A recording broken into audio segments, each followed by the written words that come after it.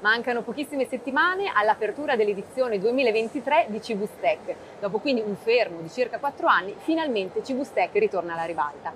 Quali sono, Fabio, le novità che ci potremo aspettare a questa edizione? Sarà un'altra straordinaria edizione di CIBUSTEC con moltissime novità.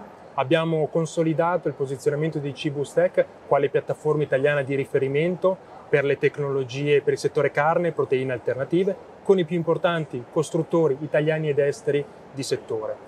Abbiamo poi proseguito il nostro percorso di sviluppo del settore delle tecnologie per la produzione e l'imbottigliamento di bevande. Anche in questo caso offriremo gran qualità, grande tecnologia e grande innovazione.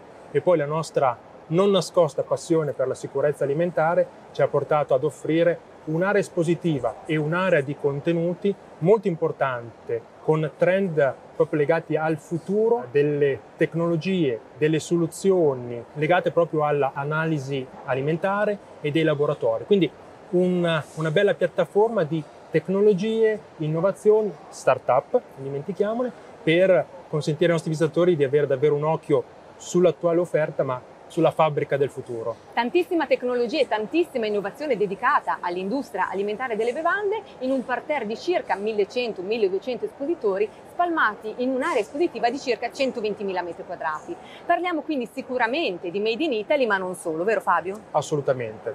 CIBUSTEC promuove da sempre il Made in Italy. Infatti i nostri espositori, circa il 70%, rappresentano il meglio che la nostra industria può offrire. Ma abbiamo un numero sempre più crescente di realtà estere che scelgono CIBUSTEC per promuovere le proprie soluzioni e le proprie tecnologie.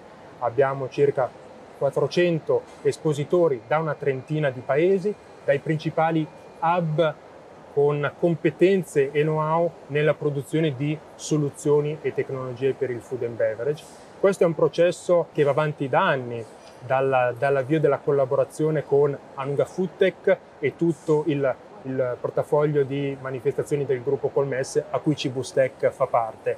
Sono interessanti, si tratta di numeri, ma esprimono quanto questo percorso sia poi concretizzato in una presenza. Registriamo un po' sia sul lato espositori che sul lato visitatori una crescita del 25-30%. È interessante vedere quanto gli espositori internazionali dall'avvio della collaborazione siano cresciuti del 60%, quindi far parte di questo gruppo internazionale ha consentito a CIBUSTEC di crescere da un punto di vista internazionale, di offrire grandi tecnologie e consentire ai nostri visitatori a casa, quindi nel proprio paese in Italia, di vedere davvero il meglio delle tecnologie disponibili a livello internazionale. Beh, anche per quanto riguarda il discorso infatti di incoming, grazie anche alla vostra collaborazione, ma non solo, con Anuga Food Tech, sicuramente avete dato modo ai prossimi espositori di avere comunque un incoming di buyers da tutto il mondo.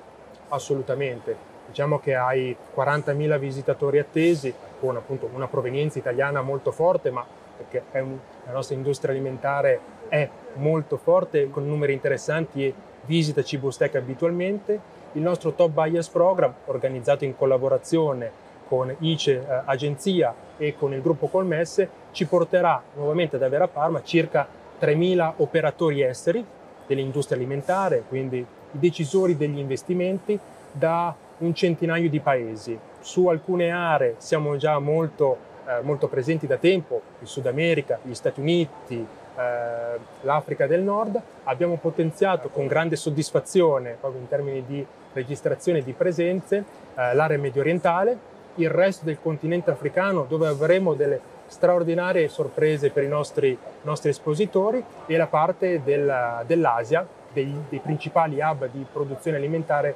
dell'Asia, che saranno a CIBUSTEC a vedere il meglio dell'offerta tecnologica. Tantissima tecnologia, tantissime soluzioni innovative, ma anche un grandissimo numero di eventi. Assolutamente, offriremo ai nostri visitatori circa una trentina di workshop e conferenze che andranno a trattare tutti i più importanti temi di tendenza per l'industria alimentare, approfondimenti sui settori, sicurezza alimentare, packaging, le evoluzioni sulle tecniche di produzione, quindi un palcoscenico dove si alterneranno i più importanti speaker a livello nazionale e internazionale per i grandi temi dell'industria alimentare. E in più continuiamo il nostro progetto decennale delle unità dimostrative, quindi porteremo nuovamente i nostri visitatori nella fabbrica del futuro con 3 linee dimostrative in funzione, altamente automatizzate, che ci racconteranno dei prodotti interessanti, dedicate ai prodotti da forno, dedicato al settore caseario e a una tecnica di confezionamento interessante con applicazioni in diversi settori dell'industria alimentare. Quindi un viaggio che andrà a toccare tutte le richieste che i nostri visitatori potranno avere. Quindi un grande spettacolo per ottobre 2023. Ottimo, molto interessante, sicuramente un evento da non perdere per quanto riguarda l'industria alimentare. Ringrazio quindi Fabio Bettio e rinnovo l'appuntamento a CIBUSTEC per il 24 di ottobre a Parma. Vi ricordo anche che è possibile registrarsi all'evento evitando quindi le code attraverso il link nel primo commento sotto l'intervista.